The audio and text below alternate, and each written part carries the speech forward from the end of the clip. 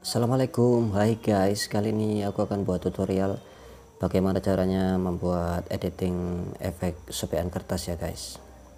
Oke guys, yang baru bergabung di channel saya, selamat bergabung di channel saya guys ya. Yang belum tekan tombol subscribe ya, tekan tombol subscribe ya guys, biar tidak ketinggalan notifikasi video kami yang lainnya. Oke guys, kita masuk di tutorialnya. Kita tekan tanda plus dan kita masukkan foto yang mau aku edit ya guys, yang aku edit jadi sobekan kertas ya guys. Oke, aku pilih foto ini ya guys, lalu kita pilih alat. Oke, aku pilih alat dan kita pilih potong. Oke, aku potong persegi aja lah guys, seperti ini guys. Oke, centang. Lalu kalau sudah begini, kita masuk di menu efek. Oke, di menu efek ini aku pilih artistik ya, lalu aku geser ke kanan segini ya guys, lalu aku pilih sketsa 1. Oke, lalu kita tekan yang kota 2 ini ya guys. Oke, seperti ini, dan kita pilih cat minyak. Oke, cat minyaknya kita jumlahnya kita turunkan guys menjadi 12 seperti ini. Oke, lalu kita tekan kotak 2 ini lagi ya guys, dan kita pilih kertas. Oke, kita pilih kertas, yang aku pilih seperti ini guys ya. Oke, lalu kita centang, lalu kita scroll ke atas lagi guys, dan kita pilih gambar. Kita masuk di menu gambar guys. Oke guys, lalu kita tekan layarnya guys, dan layar utama ini aku tambahkan foto originalnya ya guys. Oke, lalu aku crop dulu guys, aku crop di bagian matanya aja guys. Oke, seperti ini guys. Oke, lalu kita centang dan opasitasnya kita turunin ya guys. Sorry guys.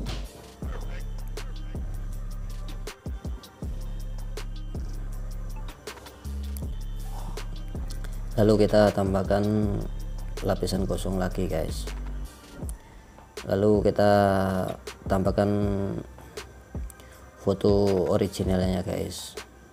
Oke, seperti ini.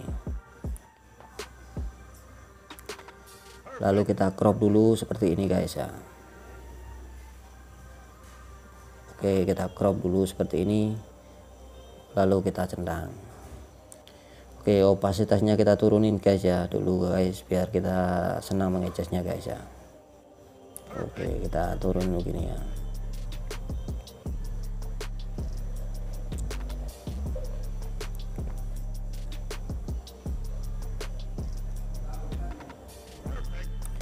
Oke, kalau sudah merasa pas kita tekan layarnya lagi, dan kita tambahkan lapisan kosong lagi guys. Lapisan kosong ini aku akan menambahkan stiker sobekan kertas seperti ini guys. Oke, lalu kita adjust seperti ini guys ya. Kita adjust seperti ini guys ya.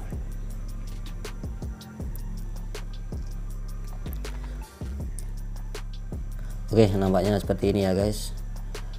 Lalu kita tekan layarnya, dan yang ini layar nomor 2 ini aku geser, aku aktifkan dulu dan aku geser di nomor 3 seperti ini guys. Oke, lalu kita aktifkan yang layar nomor 2 dan kita pilih penghapus. Oke, penghapusnya aku pilih ukuran 12 pixel dan opasitasnya aku pilih ukuran 100% ya guys. Oke, kita atur. Oke, lalu kita perbesar seperti ini ya guys, biar senang menghapusnya. Oke, kita hapus pelan-pelan ya guys.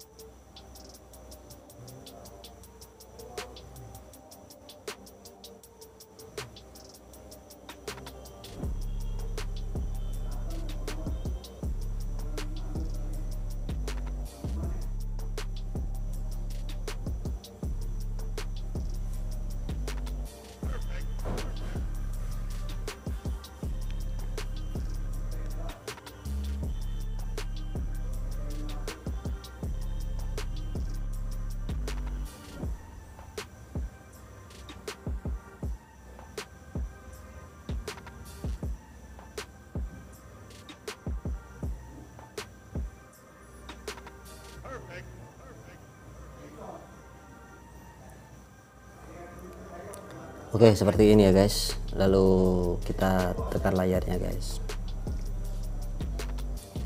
Oke, lalu kita tekan tanda centang seperti ini ya guys. Lalu kita pilih buang dan kita masuk di menu edit ya guys. Oke, lalu aku masuk di menu efek ya guys. Oke, lalu aku masuk di menu efek, aku pilih FX seperti ini guys. Oke, aku pilih ML4 guys.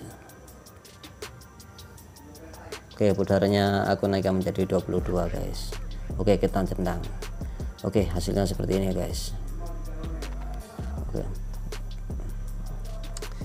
Oke, seperti ini lah guys, selesai guys. Oke, yang begitu saja tutorial dari saya guys. Semoga bermanfaat bagi kalian semuanya.